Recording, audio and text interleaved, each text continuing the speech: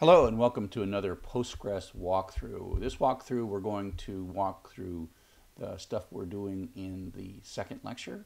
This is a lecture about database design and foreign keys and various relations. So the one thing we're doing in this lecture is something we're going to automate much later, but that is building building database tables that are linked together and database rows that are linked to other rows by hand, just so you can see them. Just once we automate them, I don't want you to forget how they work. So we're going to have a bunch of tables. In the data model here, there's a track table that has a foreign key to an album table. The album table has a foreign key to the artist table, and then the track also has a link to the genre table. And these lookup I call these lookup tables. They have an ID, which is automatically assigned. We put a name in. We call it unique, just because if we're going to call a Led Zeppelin, we only want one Led Zeppelin row, because ultimately we're going to make Led Zeppelin be a number. So you see these. This one here also has this table. The album table has a foreign key. And so the thing is these foreign key columns are just integer numbers. The ID serial is a little specialist, but it's just an integer number that's automatically generated. And so after we've come up with a data model, designed the picture, then we can create all these tables. Now, this is all set up so that you can mostly just cut and paste things really fast into, I've logged into my Postgres, and off I go. And I can go as fast as I want with these things. I can just grab a whole bunch, and because they end in semicolons, and somehow the Postgres client keeps up with the pasting, and it all works pretty well. And so there you go. I've created an artist, album, genre, and track table. And so now I'm going to do some inserting. So the key thing is, if I look like insert into artist Led Zeppelin here, and then I select star from artist. Artist. I hit the tab button there. Select star from artist. Then you see, and the ID is the key thing there. And I'll put another artist, AC/DC. So these are the lookup tables. These are the tables that we are filling in with the string values so that we can create numbers that we can use everywhere else in the system. Now, the foreign keys, like artist ID, you have to explicitly, we'll come up with other ways later where with subselects, etc., that they can look these up. But in the short term, we're just going to do this manually. And so that means that we need to remember that who made who, which is AC/DC, is number 2. So forever in this system now, AC/DC is going to be the number 2. So now we can make an album and indicate that it's artist number 2 with this insert statement, who made who, and number 2. Okay, and so we can do the same thing with Led Zeppelin's album 4. There you go. And we'll do the same thing. Genre is another lookup table, so we'll just insert these two things. Make sure you do these things in order, otherwise my numbers don't work anymore. Select star from genre, so we can see what the genre numbers are. Now, if I was doing this, I might have to write this down on a piece of paper, but I already did it, so I've got these numbers just right. So this next insert into track, this looks very complex, but it's just got title, length, rating, count, album ID, genre ID, and this 2 and this 1 at the very back end here. Those are the numbers that are the foreign keys. So you can't really sort of tell the difference between count, which is just an integer, and album ID and genre ID. They're just integers in this particular insert statement. And so the database knows, because of the fact that we use this, it's a reference and it's a foreign key, and we've communicated on the create statement what these really mean. And so MySQL can optimize them, but in the insert statement, they're just numbers. And so we can put all those things in, and we now, oh, I forgot to copy and paste. See? Oh, this is really cool. Insert into genre, name, values, rock, duplicate key violates unique constraint. This keeps you from inserting it. I didn't cut and paste quite right, and so I'd tried to do that twice. But if you look in track, I tried to reinsert the genre, but because I have this varchar 128 unique, the fact that I already had rock in there, my database complained. Now, this is not a bug. This is This is me in my database create statement protecting me as typing in SQL commands from doing something stupid and making a mistake, right?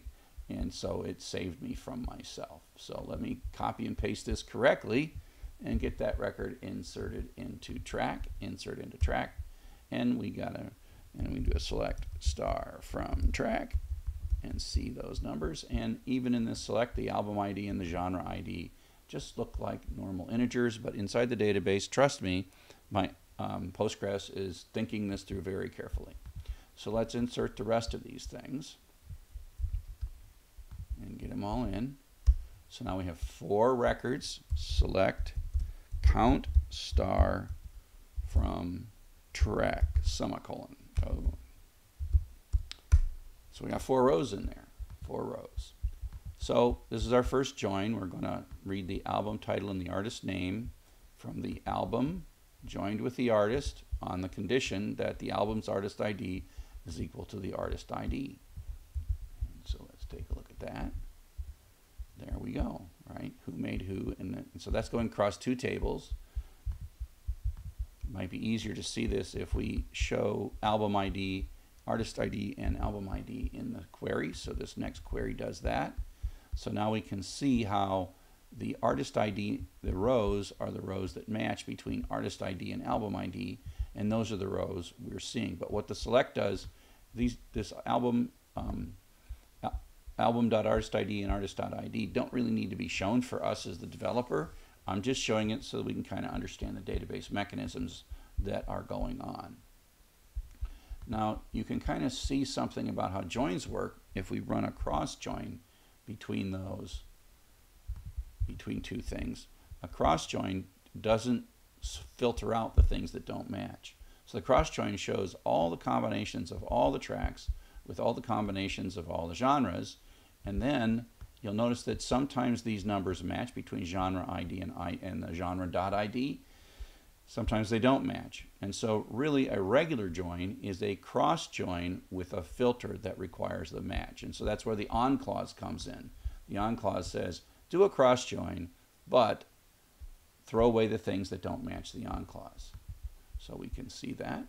So we'll turn this into a normal old inner join or non-cross join with an on clause, and we see that it filters out only the things that we want where the rows really match. There's one there, there's one there.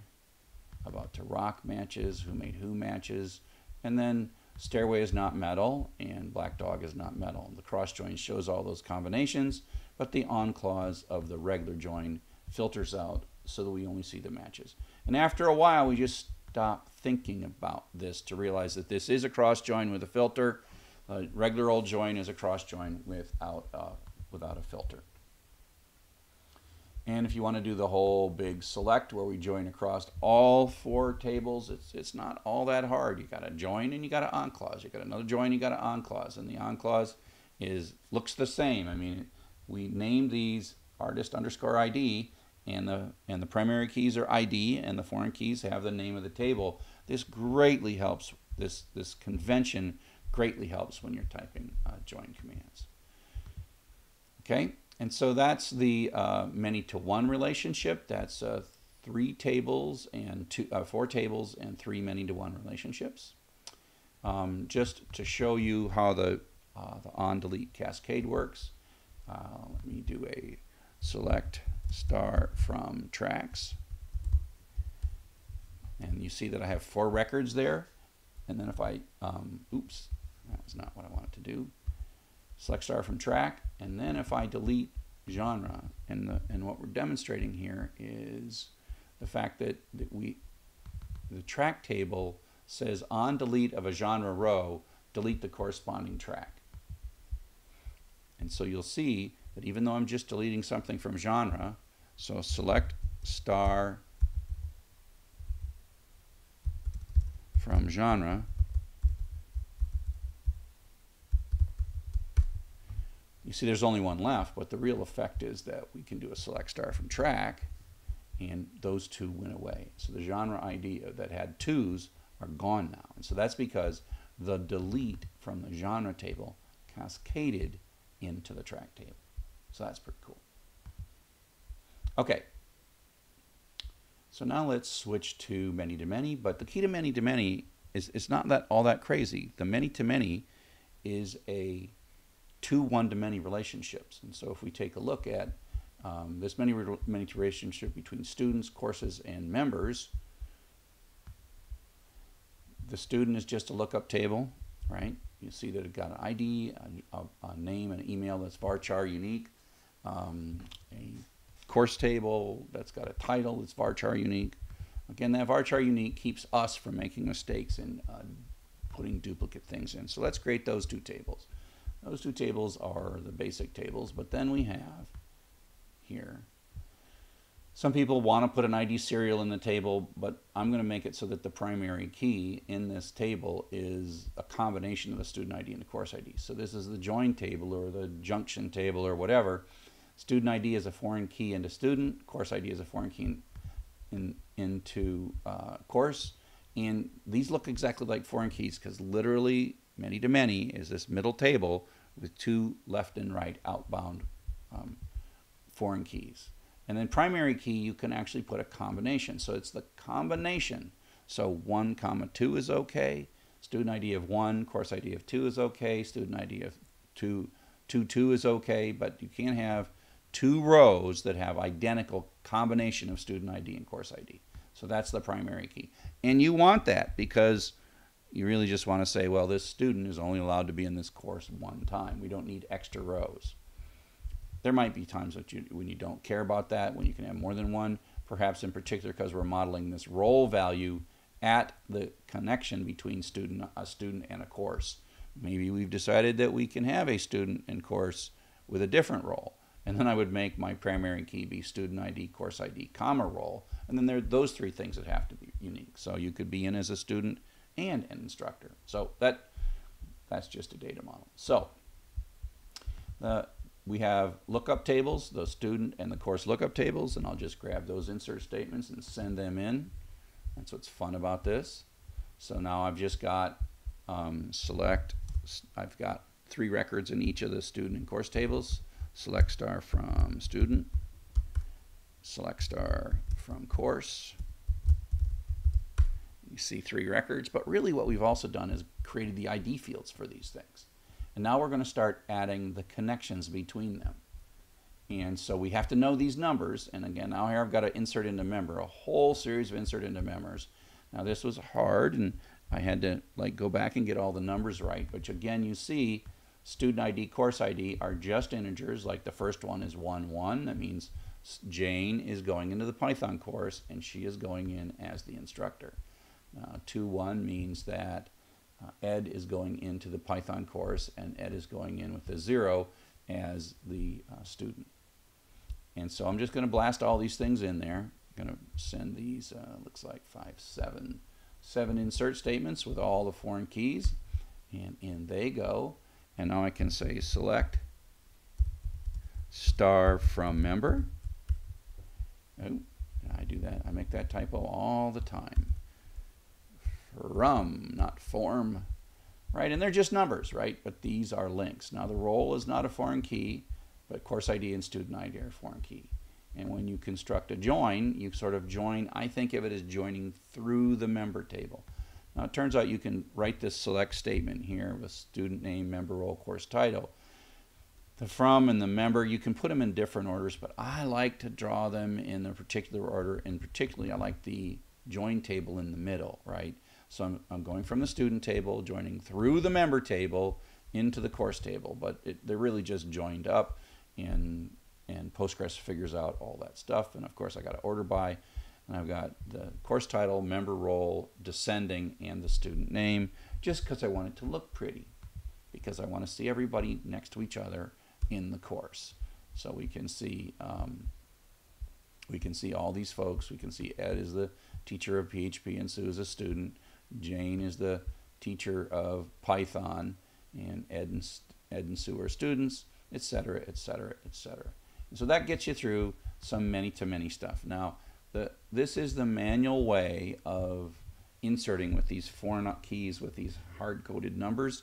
You need to write these numbers down on a little piece of paper, And I'm not going to make you do too much of this by hand, because the next thing we're going to teach you is how to automate all this stuff. Cheers.